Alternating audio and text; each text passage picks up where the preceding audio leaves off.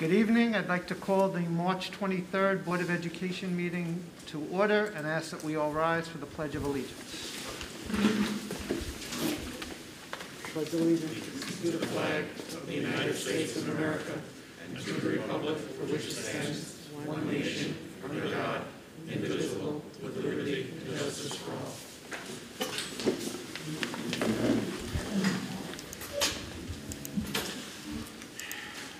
Okay, now we have the high school student report, so I'm going to turn it over to you guys.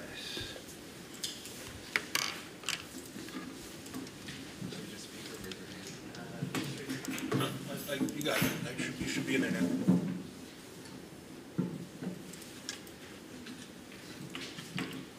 Good evening, everyone. There's a lot going on in the high school, and we are very excited to update you about it.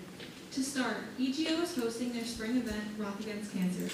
Like everything else, this event is looking a little different this year and will be taking place online. This Thursday, students are performing songs and even some of their original music virtually through a live stream on YouTube. There will also be plenty of teachers performing as special guests. All donations that are made from the event will be going to cancer research at the Memorial Sloan Kettering Center. Everyone is encouraged to join the live stream and donate this Thursday at 7. EGO is also hosting their third blood drive this year on May 12th, and it will be located at the American Legion Hall again. They're also hoping to have a school spirit week the last week of April. For more to come on that. Finally, in mid-April, EGO will also be holding elections for officers for the new school year. The Student Athletic Council has made a merchandise store that is open to students, parents, faculty, and East Chester alumni. They offer a lot of different t-shirts, pants, sweatshirts, and other East Chester apparel. The store closes this week, so make sure to check it out before it's gone. Also, the Athletic Council has continued their podcast series called The Eagles Landing. In this week's episode, 2 different senior athletes will be interviewed to give outsiders an inside look on East Chester athletics. Podcasts are put out every Thursday and are streamed on Spotify and Apple Music. Continuing with athletics, the hockey team finished up their season, winning the Southern Westchester Regional Championship for the first time, which was a big accomplishment for the boys and for East Chester. Currently, Fall 2 sports are up and running. Girls and boys volleyball have started, as well as the girls swimming team. Cheerleading has continued, and they won their first competition last week, becoming the regional champions. Football also had their first game against Harrison last Saturday, and their next game is this Friday night. Limited tickets are available for spectators, and despite everyone having to wear masks and be socially distanced, it is a huge step in giving everyone a little more sense of normalcy during these crazy times. We are looking forward to the spring sports, including baseball, softball, tennis, golf, and lacrosse, that will be starting up in the end of April.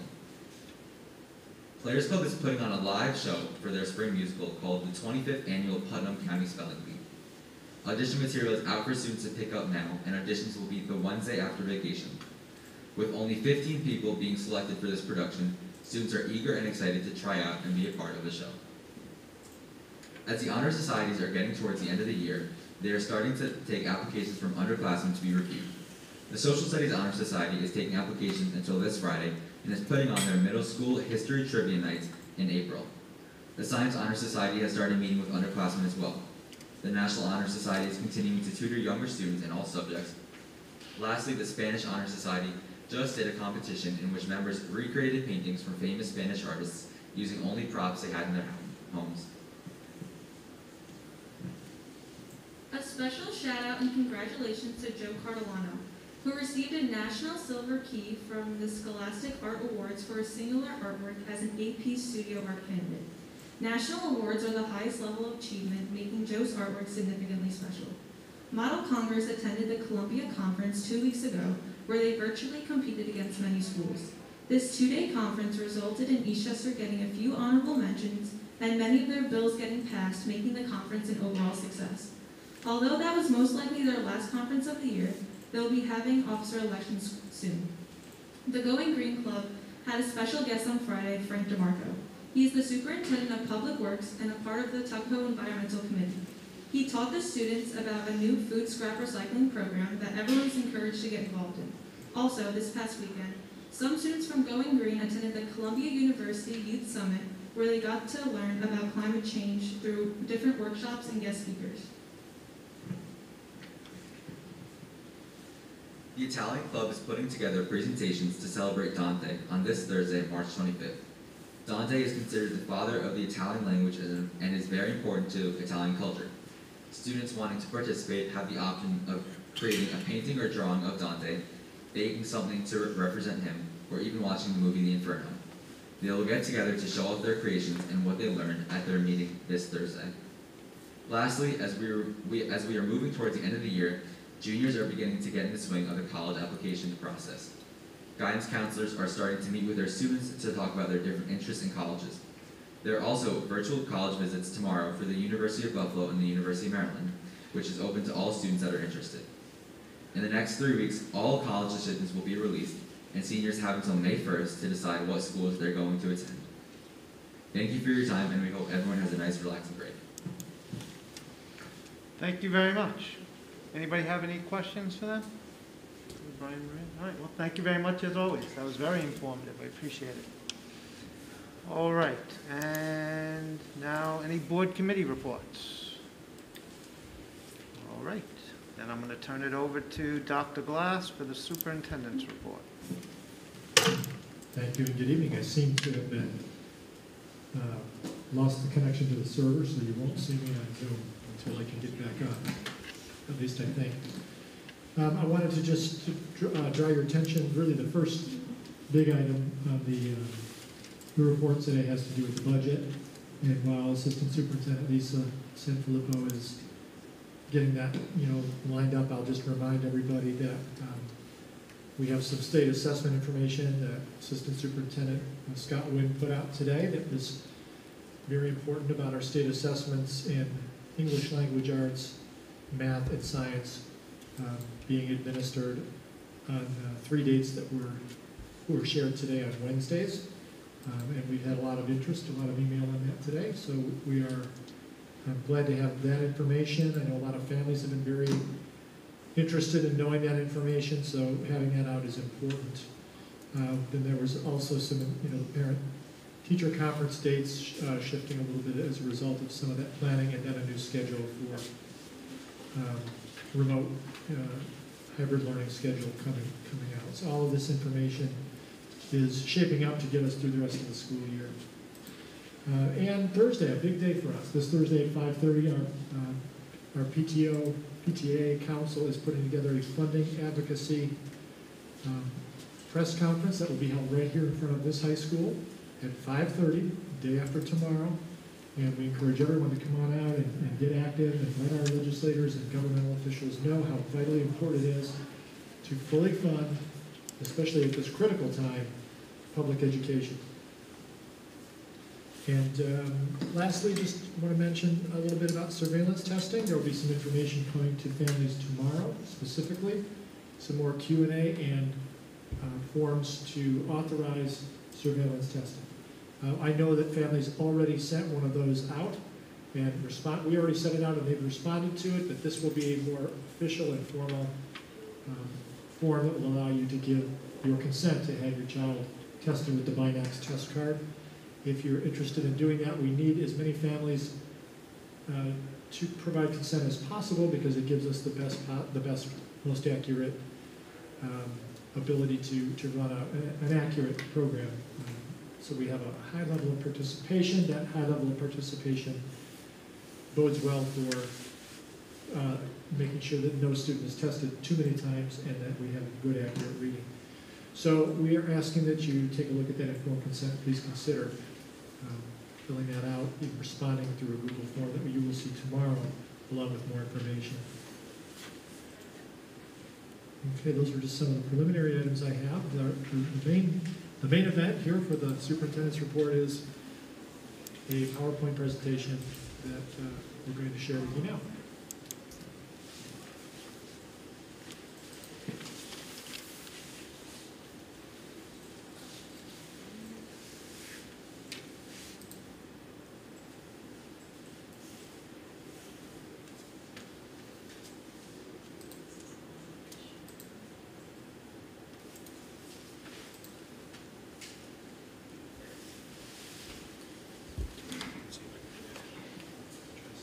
Okay, here, one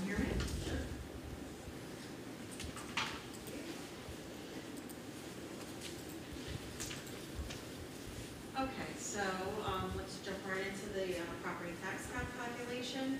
This is a similar slide to what you've seen earlier. Some of the numbers have changed. Let me just highlight some of the changes. We recently refunded our debt on the middle school addition, so that impacts our tax cap levy limit. So you'll see that in the 21-22 exemptions, you may not notice it, but the capital tax levy number has changed, as has the transfer to capital number has changed. But the bottom line is it's still about a 2.02% increase. So I just wanted to, in case anybody's taking notes on this, those couple of numbers have changed. So this slide is regarding the revenues, the actual revenues, approved budget for this year, estimated actual revenues for this year, and the estimated revenue budget for next year. We showed this slide during the last presentation. There's not too much that has changed at the moment. I do just, I think one number on the slide that has changed was on the assigned fund balance and transfers down at the bottom here. This number, 298,681, that is the actual number that we're going to use from our reserves. Before it was just around $300,000, but I need to get specific, so that's the number that I put in there. All these other numbers, let's say the tax levy and the county sales tax, I think are pretty solid right now. Non-resident tuition, I'm working with Noreen to determine whether there might be some flexibility in that number there. And all the other numbers, with, of course, the exception of state and federal aid, that number is still tentative at the moment until hopefully April 1st, we'll have a state budget, and then we'll know if there's more funding coming or whatever. So, like I said, this hasn't changed too much from 2 weeks ago, but it could change significantly in the next 2 weeks. So I just wanted to give a little overview of our federal stimulus money, and try to break it down as much as I can to make it understandable for everyone. So the first round of federal stimulus was in the form of the CARES Act funding. That's the first bullet. It's called year ESSER funding. That was appropriated to school districts by Congress last March 2020. Our allocation was almost $85,000. We're still waiting to get our application approved by the state. We have resubmitted now a third time to the state, and that's just the application. We haven't even done the expense report yet. So I really don't know when we're going to see funding on that, when the cash is actually going to flow to us. The next round of funding was the CRRSA, some call it the CARES Act 2 money. That was appropriated in December of 2020. That allotment for us was $253,000+, and we have received no guidance on how to apply for it, what we can use it for. None of that has come through to us yet. The third round is the legislation that just passed this March. We've seen in the newspaper, nowhere else, that our allocation could be $541,000, but we've also been told that it is subject to the New York State budget process, so that the final allocations will be determined by the state. They have to follow the guidelines set by the federal government, but we won't know the final allocations until the New York State budget process is completed. In total, that's almost $880,000 worth of federal stimulus money that could potentially flow to us. The downside of this is that we just really don't know the timing on this. We don't know what we're going to be allowed to spend this money on. We don't know the process by which to claim the money, and we don't know when we'll actually see the dollars. So I'm hesitant to use any of this money in this year's budget process because I just don't know that it's something we can count on. Because here we are 1 year later in the first round, we still don't have it yet. So I just want to put that caveat out there. It doesn't mean future years we won't be able to use it, offset it to, for things that we've already spent money on, but we just don't know that yet. So at this point, I'm going to ask Dr. Glass to go over some of these proposed new FTE expenditures based upon our meetings with district administrators. Thank you. As you know, the budget process involves extensive meetings with all the budget owners within the district, who we ask them to go through their programs, take a sort of a zero-based approach. What do you need to accomplish the work, rather than just carrying over a budget from previous years. And we have some in-depth conversations with all of them. We take that information and compile it. We look at the funds we anticipate to be available. We go back again and have more conversation to try as a group to prioritize, because it's not unusual that you would have more things that you feel you need than resources available. And so in most cases, there's a prioritization process. We are still in that process. You won't be approving the budget obviously tonight. I think that's 2 more board meetings out. So this is the first draft, if you will, of some of the priorities that have emerged based on everything that we know about where we stand as a district, what we've been through with COVID to this moment, the social and emotional needs that we keep hearing about. And so I'll just run through these briefly. As you know, we lost our supervisor of guidance this year, mid-year, and as a result, we had to make a decision about whether to replace that position or do something else with those funds. And I think our recommendation here is to invest in elementary school counselors, which will give counselors at all 3 of the elementary buildings, counselors or psychologists, and/or psychologists at all 3 buildings. So then, we know, and also there's a compliance component that is required to have that. When we had our supervisor of guidance, we were in compliance with the requirement to have guidance services available at the elementary schools. So we have to address that one way or another. Then we know that we need ENL support in the younger grades. That's been something that we've been consistently aware of and have known about, and we want to continue to provide that support. Now more than ever, that's going to be important. We also need support at Waverly and AIS, that's been expressed. So that academic intervention service support is direct service that our youngest students really need. Social worker at grade 6-12 is also something that was identified and prioritized as a need. As you know, that there was a restructuring at the elementary grades for this year that involved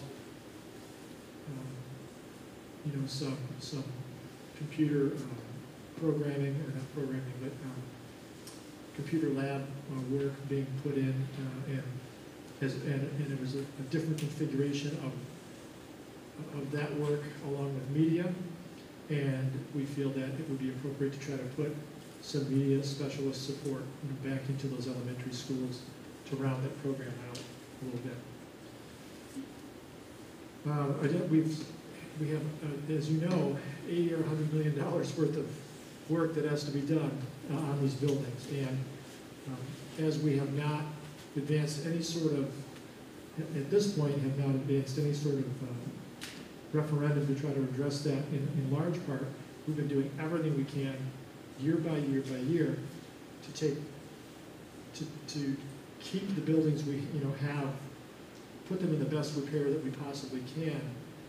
And we do a lot of that on our own with our own staff. And this has been an identified need for an electrician to be able to address many of the needs that we have across the buildings. Coming out of the strategic planning, for lack of a better term, that was done in the technology area over the past year, there were some identified needs that came out of that report to try to increase and improve the support for instructional technology throughout the system.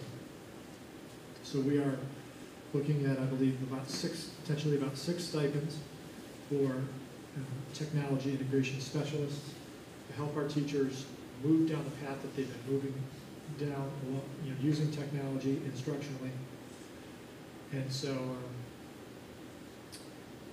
we think this is going to be a very important component, something that we had more of in years past, It was identified as a point of pride in years past. It's something the budget's constrained in recent years, and we think it's important if we're going to be able to meet the technology vision that we approved a couple months ago, that we're going to need to start to make some investments in the training and in these positions to help integrate. So these are stipends to help do that. And then we have a number of clerical increases that, to get some of the support work done that we need. So they're not all in one area, they're in various areas. And so we think that it'll be important to keep the workflow moving the way it needs to. So that's just a high-level overview. And there are other expenses that we've identified that, go beyond people. We obviously know that, and this was something also that came out of the technology recommendations from the process we went through, that, and all of our principals and have really said it's important that we continue to have devices available in some sort of a one-to-one configuration. We saw the shift that took place this year when we took the devices we had and we paired them with devices that families could provide. And in total, we were able to have students come to school with a device, at least at the grades 2 and up, very consistently. And what that did is it shifted the kind of instructional model teachers could plan for and be ready for, because they knew that the device would be there. So if they created an experience with that device in mind, they could deliver that experience because that device was there. We know that that's going to be important, and one way to do that would be to invest significantly in the Chromebooks and the cards and the licenses, and there's a whole plan associated with that. It would be a little different by grade level, but it would get us well down the road of being able to maintain that sort of an instructional approach, which we believe is important. We have some, a year ago, we were going to go out for a safety and security bond. That was all lined up, having worked with a community group and getting our best thinking out there, but then COVID happened, and that has not gone to the voters. And we have elected not to bring it to the voters this spring. But at some point, we have about $125,000 worth of door access upgrades at our elementary schools that need to be made. And so this is important at a very minimal level to make sure that there's some security issues addressed and some safety issues addressed. At the high school, as you know, we meet the occupational education needs of students through the BOCES primarily. We don't have facilities here that would allow us to offer the kinds of programs that you would need to offer. Those would be very specialized facilities that we don't have, and most schools don't have, so we have to send students to BOCES for those services. Last year, you'll recall, as a school board, we had a scarcity of slots that were available, and so we had more students who wanted to attend than we had funds to attend, and we had to close opportunities to some of our students. We are proposing to, based on what we anticipate the demand to be this year, and it's personalized year to year for the counseling staff and the staff here at the high school, have a sense of what they think the need's going to be, and then they try to meet it and budget for it. And it may fluctuate a little bit based on the anticipated needs. Based on that anticipated projection, we think we're going to need 5 more spots, and we'd like to put that in the budget so it's available. We have a number of renovations interior that are just due and just need to be done. And so putting $200,000 aside for those kind of bathroom renovations, floor tile replacements, and things like that make a lot of sense. And Lisa, I think this would be a time for you to talk about our capital projects, transfer to capital.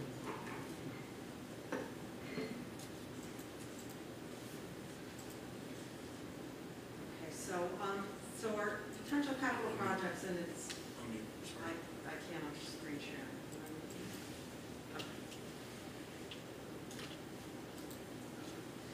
Okay, so, our capital projects that we want to do for the 21-22 school year is a partial roof replacement at the middle school over the gymnasiums. The feeling is that while we're up there replacing those roofs over the gymnasiums, we would like to renovate the gym ceiling, lights, add ventilation in the small gymnasium so it becomes a usable space, and other smaller, maybe new basketball equipment and padding, and, while we're in there taking the gym apart, it makes sense to put it back together. So we want to put $2.4 million into the transfer to capital line to do this work. Should there be any funds left over, we always say, well, other projects as identified in the 5-year capital plan. We are planning to use reserve funds of approximately $298,000. That's the reserve offset you saw on the first slide from revenues. We have about $47,000 in the reserve for capital fund. You will see a resolution later on the board docs on the agenda for you to approve. You need voter authorization in order to be able to utilize those capital funds. That's the law. The balance is from a reserve for debt service that we have. We do not need voter authorization for that, but it does need to be included in the budget process. But just to be clear, the $2.4 million is being offset by the use of almost $300,000 in reserves.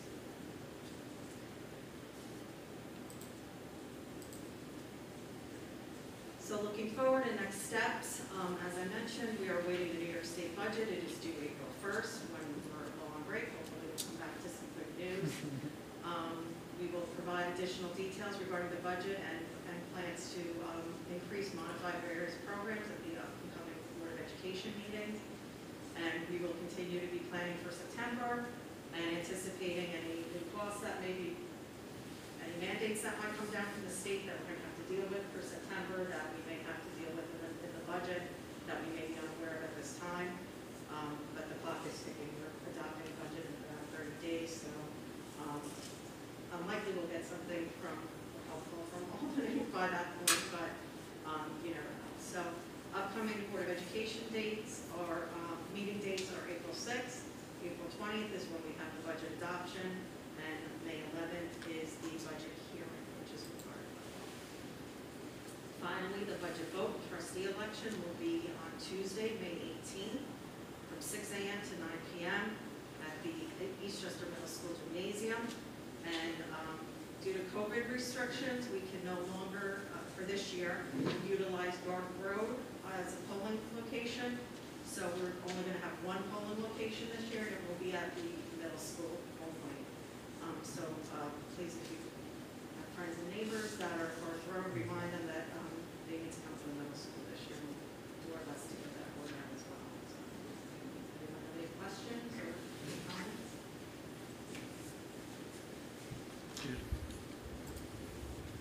I have a couple questions. I'll go backwards because it's probably easier. First of all, regarding the Garth Road, will they be able to post a placard or something on election day to remind voters who go there anyway that they need to go to the middle school? I assume we could ask them to do that. I don't think they would have an objection to that. I think, I just think that would be a good idea to ensure that people who forget, aren't sort of overly confused. And then because there are people who've been voting there for, 100 years.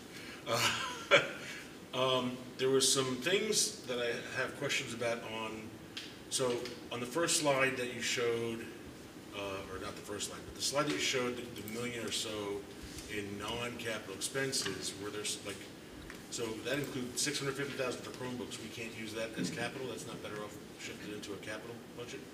No, Chromebooks it's technology, and you never want to use capital for that because the life expectancy is just too short.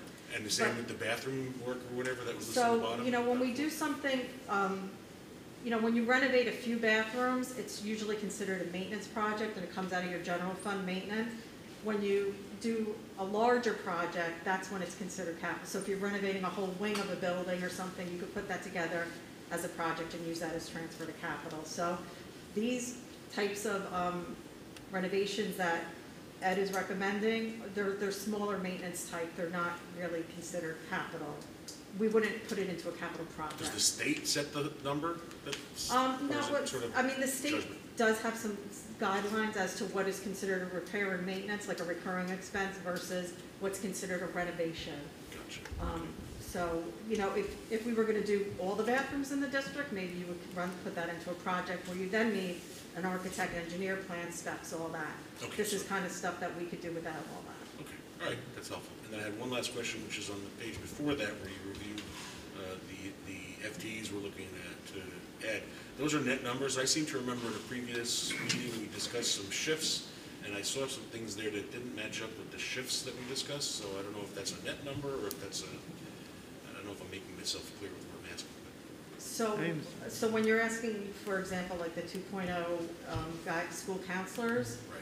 when you say that's a net number, Meaning we're adding 2 full-time we're positions. adding 2 full-time. And if yes. there's an E&L person, we're adding 1 full, Yes. even though there may be shifting around of existing positions. Right, psychologists might shift from buildings or so, but we need to hire 2.0 guidance or school counselors.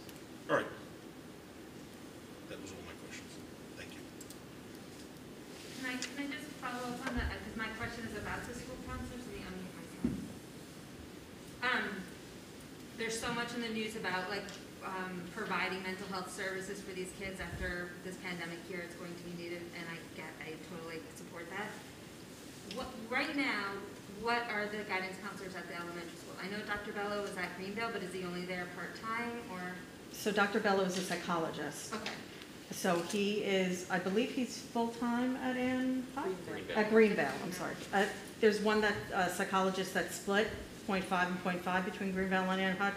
And each Ann Hutch and Greenville have one, so they have 1.5 psychologists. So there's no guidance counselors There at are the no, elementary there are no school? school counselors at the So elementary. if we hire these 2, would they be at Greenville and Ann Hutch, or would they rotate around Greenville, Ann Hutch, and Waverly? So the plan is to put 1 school counselor at Waverly and they also have an existing psychologist, so they would have 1 of each. At Greenville, it would also be a guidance counselor and a psychologist, and then that part-time, or that 50-50 split would go full-time to Ann Hutch, so Ann Hutch would have 2 full-time psychologists. Okay. So they would each have 2, Right. but Waverly and Greenville would be 1 and 1. And and I know, like, we have a budget, we can only agree to do so many things, but when I started on the board, the big push was to have this director of guidance because our high schoolers weren't being directed to go to colleges appropriately, and then when we got this director of guidance, we were so excited because she had marketed Eastchester so well. So I just want to know where we stand right here. Where are we going to be taking away from one to be helping, or is this really going to benefit the district as a whole? Maybe Scott wants to answer that.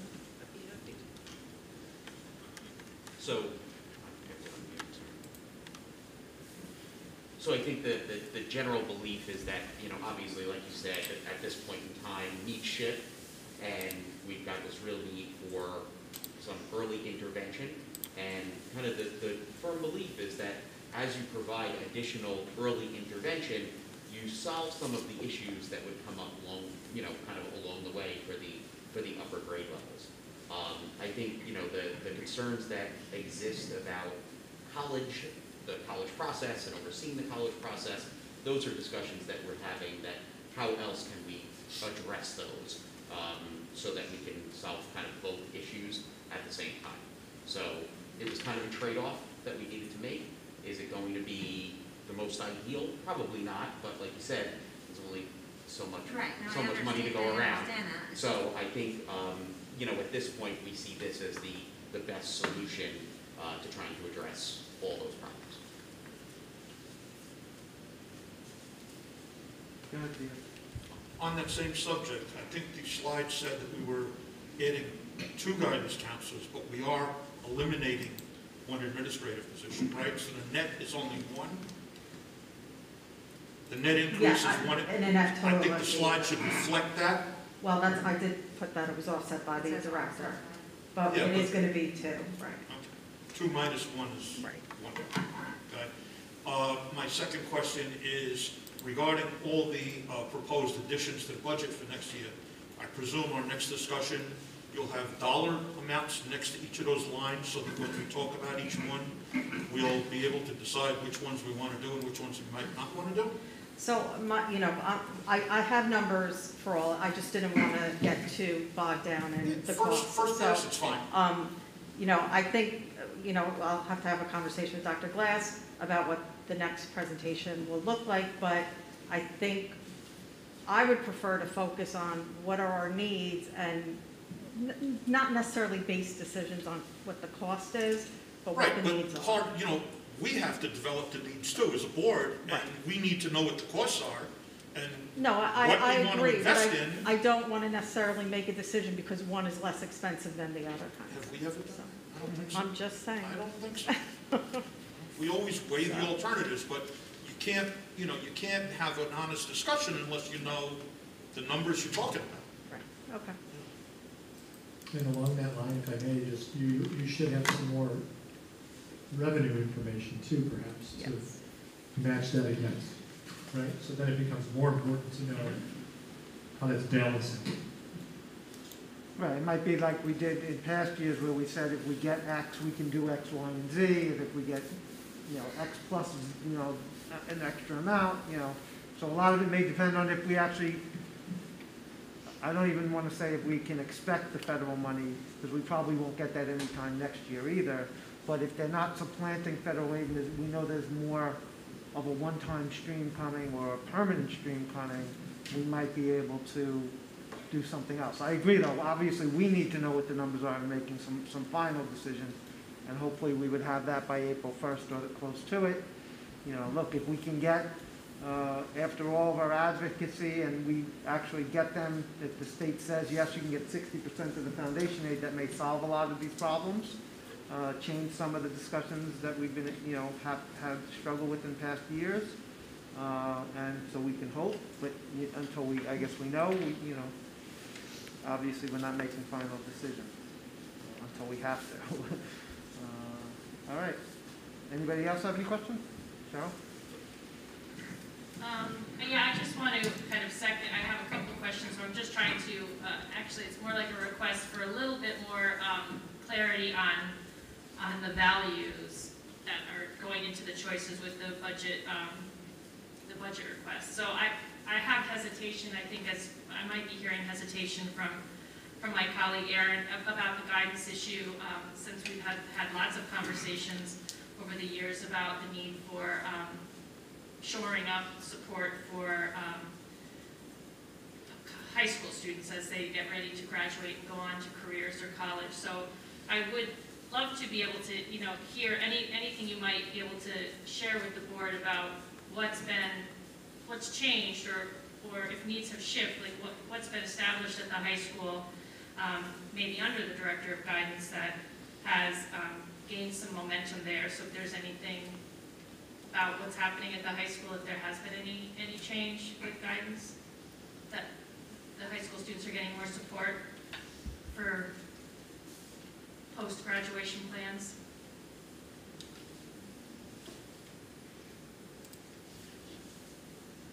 So I'm not sure that I would quantify it as additional support.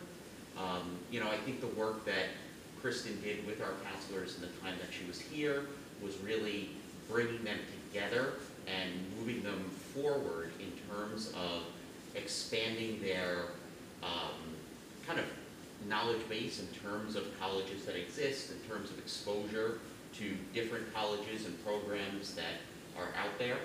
I think in the short time that she was there, we have moved to more individualized meetings that exist. I know that we do a multitude of really pinpoint focused kind of meetings, as opposed to, and I think part of that is due to the pandemic also, where counselors are naturally meeting more frequently with their students that they're assigned to. Obviously there's more oversight that needs to happen at the building level, and I know that both Dr. Bott and Mr. DeMeo are taking a larger role in working with the counselors and trying to make sure that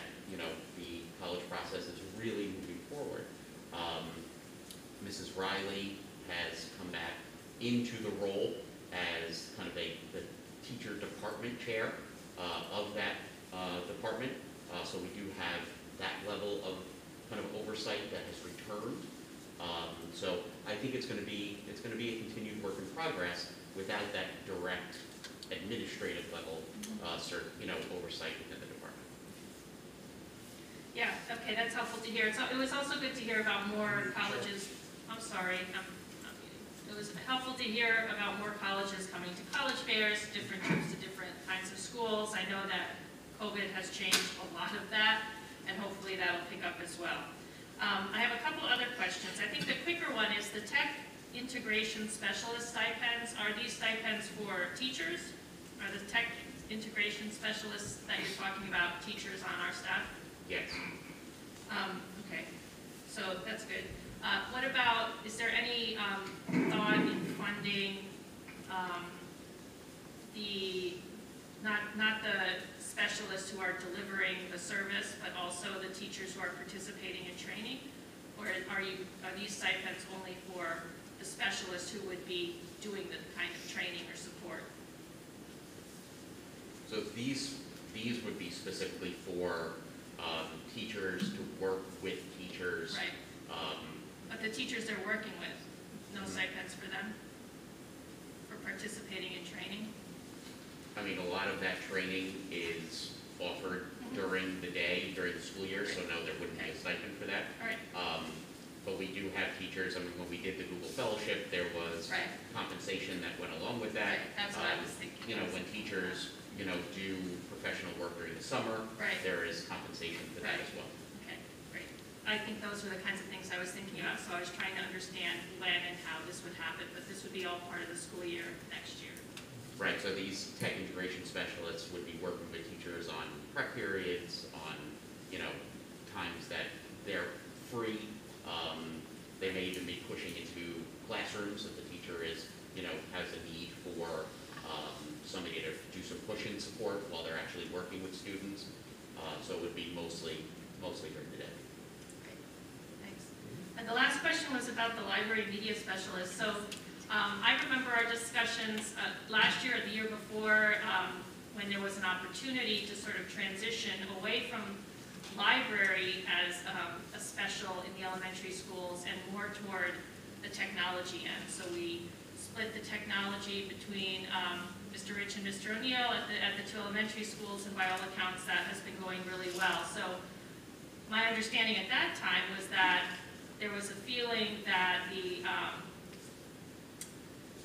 library literacy role was not as needed. So are you reconfiguring this role? Are you going to be looking for an elementary librarian, or are we thinking more digital media?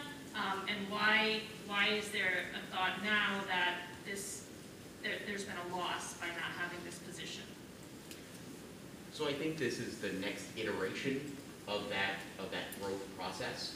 So I think the plan was always, obviously we needed at the moment to kind of create that other position.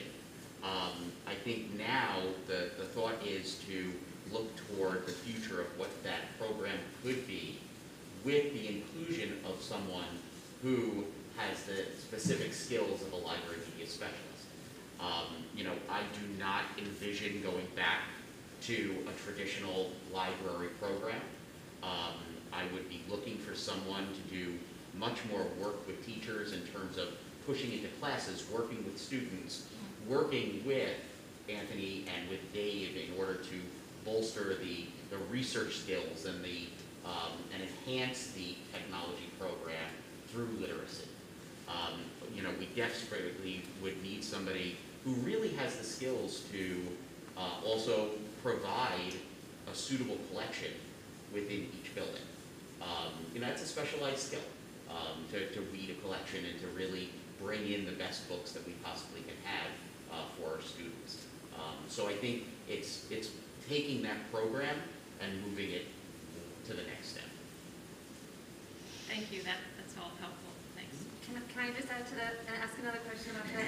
So, but it would just be one position that's gonna go to Greenville and Hutch and Waverly and be responsible for pushing into each of the classrooms, or establishing a curriculum that's gonna be pushed into each of the classrooms? So it's gonna be working with teachers. Okay. It would be, at this point, I mean, we're asking for one.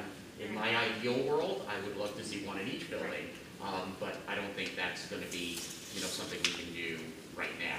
So there's no librarian, I know the Greenville librarian retired, but there's not an Ann Hutch or Waverly at all anymore? No, it was one person. Oh, it was one person for all of them? Correct.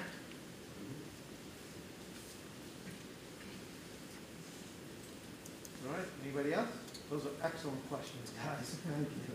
I just have one more thing I want Yeah, to yeah. I'm sorry. I'm really No, talking today. I thought that was very informative questions. Thank you. It's not a question, it's just, in light of everything that's happened in recent days with the shootings, and I feel like the security and facilities have kind of gone by the wayside, and we're really lulled by our at-home learning. This whole, if we're just gonna be able to do security doors in the elementary schools, I think it should be really important until we get the bond passed. For me, that would be a huge priority. Oh, yeah, I have something. I did want to say one thing about the doors and the expenditures on the doors, because as I recall in the bond, I mean, if we are hoping to go back to having a bond at some point when things are more stable, vestibules and doorways were all part of that bond. So I would just want to make sure that the $125,000 or whatever is being allocated for that is not something that will then be undone by new construction that is passed by the bond. So I'm not saying we shouldn't do it. I agree. This is something that we really need to keep on the front burner. But that raised a red flag for me, because I do remember that it was part of the original bond to really look at all the vestibules and entryways at all the schools, but especially the elementary.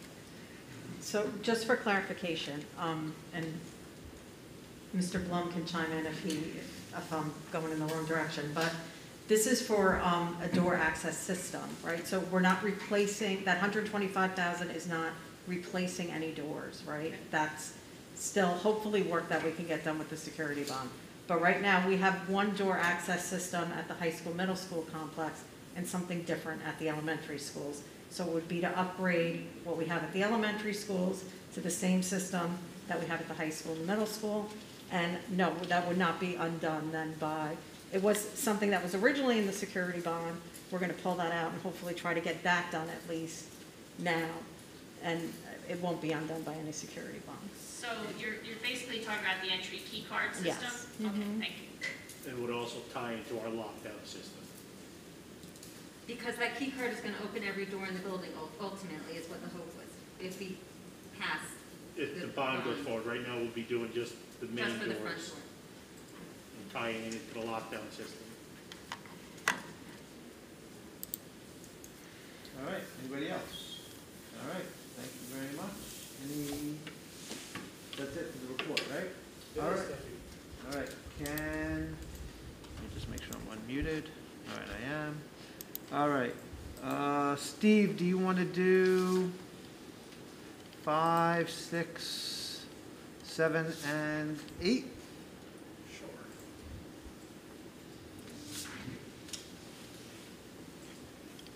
Okay, so be it resolved that the Board of Education approves the minutes for March 9th, 2021 board meeting. Be it resolved that upon the recommendation of the Superintendent of Schools, the Board of Education approves the personnel agenda as attached. Be it resolved that the Board of Education hereby approves the placements as recommended by the Committee on Preschool Special Education and the Committee on Special Education. Be it resolved that the Board of Education makes the following determinations as written for the SECRA resolution for the EMS partial roof replacement and gym renovation as written. Be it resolved that the Board of Education of the Eastchester Union Free School, do I have to read this whole thing? No. Okay. So be it resolved that we add the proposition as written below for the authorization to expend the capital reserve funds. Be it resolved that the Board of Education hereby approves the following human services contracts as attached. Be it resolved that the Board of Education approve the Treasurer's Report for February 2021 as attached. And be it resolved that the Board of Education approves the tax certiorari settlements for the 2020 to 2021 school year. And be it further resolved that the Board of Education approves the payment of the corresponding tax certiorari judgment from the reserve for tax certiorari if funds are available, as attached. All right, thank you. Tara, can I get a second? I second. All right, any questions or comments? No? Wow. All right, all in favor? All right, and then Erin, can I get you to move 9, 1, 2, and 4? I can't pull up Word doc, so I Oh, can't. okay, no worries.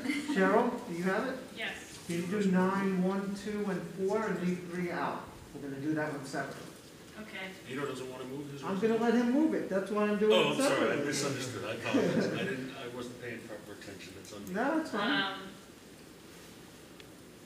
So be it resolved that the Board of Education approve the consolidation of election districts as attached. Be it resolved that the Board of Education hereby approves the district-wide safety and emergency management plan as attached. And be it resolved that the Board of Education hereby approves a request for the Eastchester Union Free School District to use the Westchester County Department of Health's limited service laboratory to test asymptomatic students, faculty, and staff for COVID-19 using Binax Now. And Dave, can I get a second? A second? All right, any questions or comments? All right, all in favor? All right, and then Vito, can you do 9.03? All right, this one's my baby. I'm going to move that we approve the New York State Public Education Funding additional resolution. That's an additional resolution to the one we approved at our last meeting. And I had requested that this particular language come out of that resolution and stand alone. And the reason that I had asked for it to stand alone is because while advocacy is great and we should be advocating for everything that was in that other resolution, I don't think we should have to advocate for money that is ours. And this money was voted by Congress and it was authorized to our school district. We shouldn't be advocating for it, we should be demanding it. Okay, so I'm just going to read the resolution the way it is.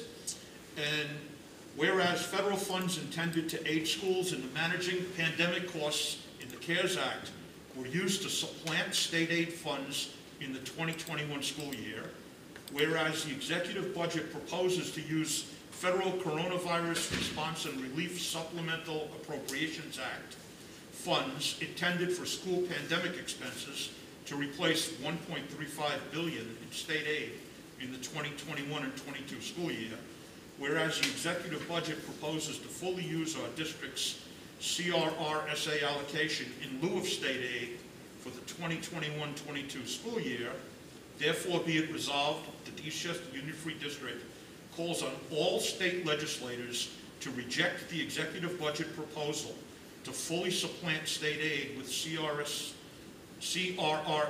Act federal funds already appropriated by the Congress of the United States for the benefit of school districts, as well as any appropriations which may be appropriated in the future. All right, thank you very much. And Erin, can I get a second? I second. All right, any questions or comments? I just have a comment I'd like to add on this. Go ahead. And it's an example, it's an analogy, okay? When the pandemic hit, New York State unemployment You know, your to mic's the, on. I'm sorry. You mean I wasn't on? Hold on. I mean, we, Came through on someone else's, but yeah, I couldn't get you.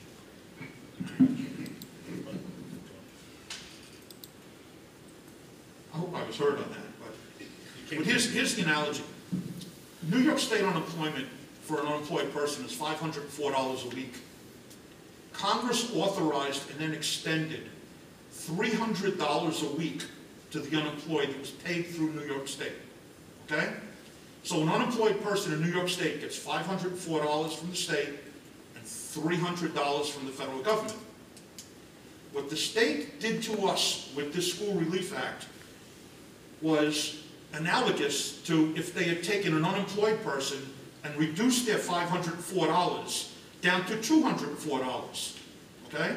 They supplanted the federal allocation with what they were deemed to pay. And that's why I'm so passionate about this and I feel so strong about it.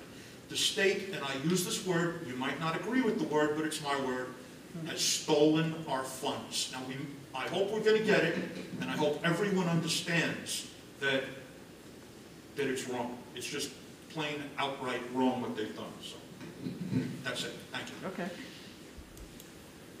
Sure, go ahead. And hopefully I'm saying this correctly, but tonight we watched during the budget presentation talking about $800,000 that we can't count on because of exactly this problem. And half of that, or not quite half of that, has already been, you know, and whether you want to call it stolen or not, if you can't trust that that money's coming. Actually, the difference in the 800,000 number is this approximately 330,000 was authorized by Congress to go to the districts through the state.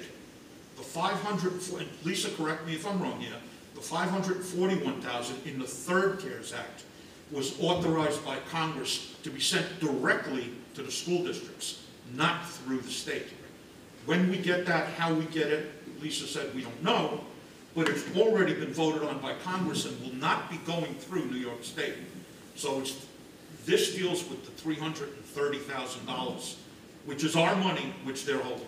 And ultimately, if the state determines that they're going to reduce federal aid by that amount, or I'm sorry, state aid by that amount, whether we get that from the state and have to reduce state funding, it's the same shell game that they're playing.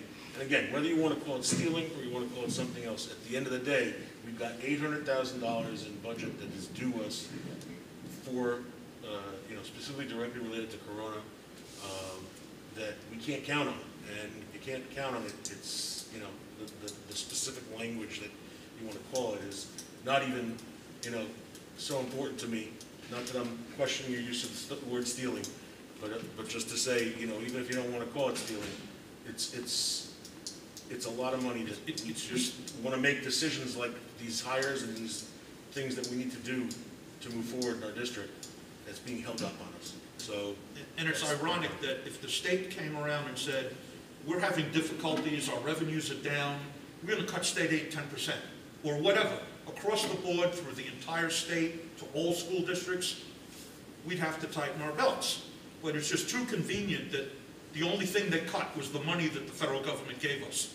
So that's where it's a shell game, but the shells are exposed. We know exactly what they're doing to us. oh yeah. All right, anybody else? All right, can I get a second? I got a second. Evan seconded. All in favor? All right. And future meeting dates, April 6th, April 20th, and May 11th, as discussed during the budget presentation. And I'm now going to go to comments from the public. Again, I would just remind anybody that does want to speak, we ask that you try and limit your comments to 3 minutes. I've never cut anybody off exactly at 3 minutes, and I have no intention of doing it tonight. But please, if I do ask you to wrap it up, just please start to do so if you go way over. And anybody here in person from the public that wants to speak?